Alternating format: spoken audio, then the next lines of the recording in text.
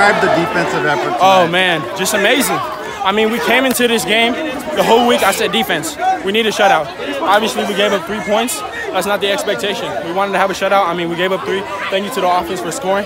But just relentless. I mean, we came out here, we worked, we did our thing, we didn't let up. Even when we scored, we didn't let up. So it was just pursuing the whole game and staying persistent. To come out the second half and get that pick, yes, sir. How big was that? It was just great. I mean, it was the point in the game when I realized, like, I got to do something. I mean, first half I was a little quiet, so I was like, I got to make something happen. The ball came my way, and luckily I got a pick, and offense executed. So it's all to the coaches conditioning us, Coach Juan, and just drills throughout the week. Played defense too. Yeah. How big was this defensive effort tonight? They're a great team, hard-nosed running.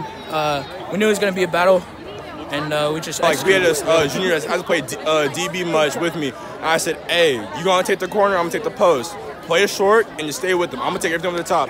And he ran it, he ran the same route again, because I know Valley, whatever, if it works the first time, they're going to try it again until it don't. And I cut before he did, saw quarterback's eyes light up right at me, caught it, I decided to end that game right there.